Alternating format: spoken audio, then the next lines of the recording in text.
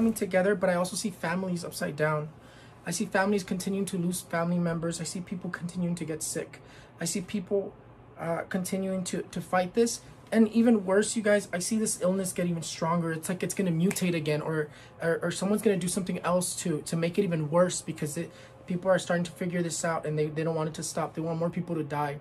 They want to control population, but they also want to control. The less people there is to dominate, the easier it is to create a new order.